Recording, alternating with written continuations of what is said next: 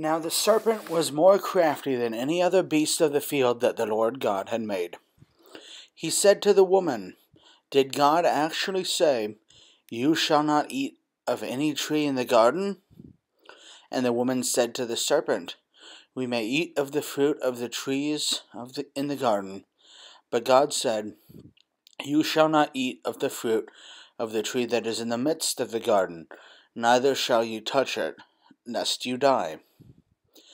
But the serpent said to the woman, 'You will not surely die, for God knows that when you eat of it your eyes will be opened, and you will be like God, knowing good and evil.' So when the woman saw that the tree was good for food, and that it was a delight to the eyes, and that the tree was to be desired to make one wise, she took of its fruit and ate, and she also gave some to her husband, who was with her, and he ate. Then the eyes of both were opened, and they knew that they were naked. And they sewed fig leaves together and made themselves loincloths. And they heard the sound of the Lord God walking through the garden in the cool of the day. And the man and his wife hid themselves from the presence of the Lord God among the trees of the garden. But the Lord God called to the man and said to him, "Where are you?" And he said, "I heard the sound of you in the garden, and I was afraid, because I was naked, and I hid myself." He said, "Who told you that you were naked? Have you eaten of the tree of which I commanded you not to eat?" The man said, "The woman whom you gave to be with me, she gave me fruit of the tree, and I ate." Then the Lord God said to the woman, "What is this that you have done?" The woman said, "The serpent deceived me, and I ate."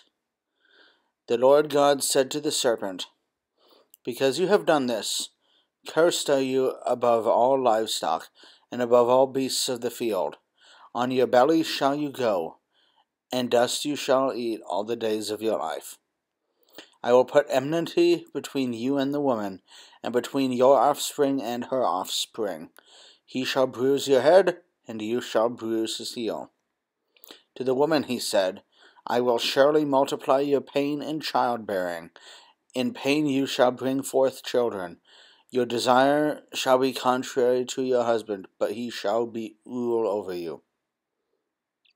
And to Adam he said, "Because you have listened to the voice of your wife, and have eaten of the tree of which I commanded you, you shall not eat of it.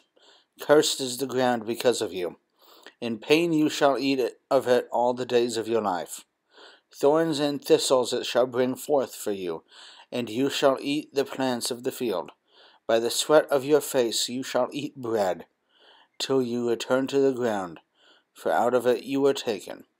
For you are dust, and to dust you shall return." The man called his wife's name Eve, because she was the mother of all living. And the Lord God made for Adam and for his wife garments of skins, and clothed them. Then the Lord God said, "Behold, the man has become like one of us, knowing good and evil. Now, lest he reach out his hand, and also take of the tree of life and eat, and live forever." Therefore the Lord God sent him out from the Garden of Eden, to work the ground from which he was taken. He drove out the man, and at the east of the Garden of Eden he placed the cherubim and a flaming sword that turned every way to guard the way to the tree of life.